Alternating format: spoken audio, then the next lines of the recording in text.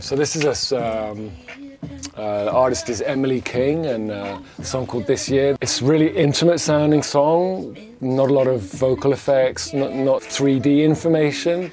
At the same time, I wanted to keep that percussive element, and the fastest release helped me for that.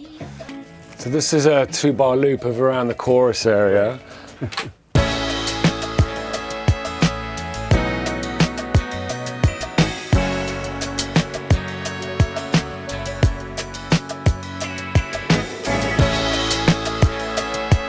Immediately feel the kick and snare get sucked in a little bit, but the music is allowed to remain constant within that.